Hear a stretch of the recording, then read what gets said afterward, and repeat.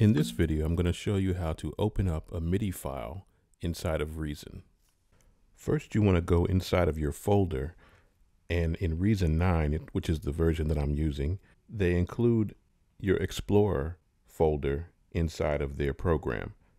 But you can just as well go inside and open up another file folder and find your files.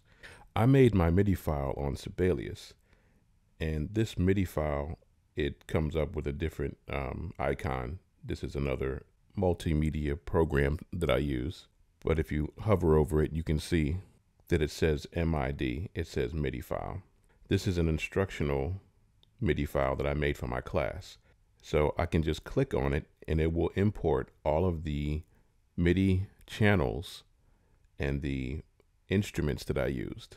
And as you can see, they have been named correctly and they're imported as separate files. Sometimes you will get a file that has all of the MIDI channels included on one track. And if that happens, you'll need to go into the track and select the notes that you'll want to go on each track. And what I'll do to make that actually go faster is I'll copy this event several times and I'll put on different tracks, and then I'll just select the notes that I want.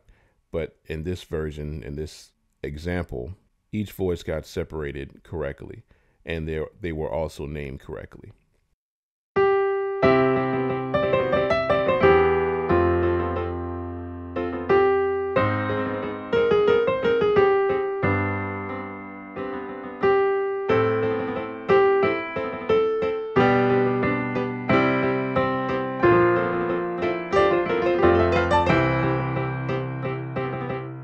So the other thing that happens is that it also gives it its own instrument. As you can see, all of these tracks are on piano. Even though they're named separately, they're on piano, and you'll need to create separate instruments for those. So I already did that, and I will fast forward in this video and bring that up. So here we have all of those separated tracks, and we've assigned the correct instruments to those. As you can see, oboe goes to oboe, flute goes to flute. And I will play the track for you so you get to see what it sounds like.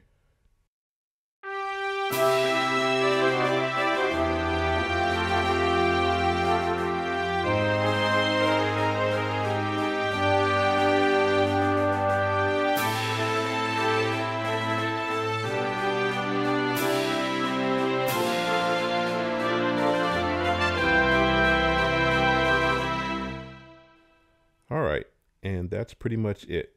So just to recap, when you export your file as a MIDI file, put it in a folder where you know where it is, and then you can open it up inside of the folder inside of Reason, or you can just go to your folder inside of the Explorer, and then you double click on it and it will open it up inside of Reason. You can also go to File where it says Import MIDI File, and that will import it as well. And also, just to recap this section, you will want to reassign the instrument voices as well.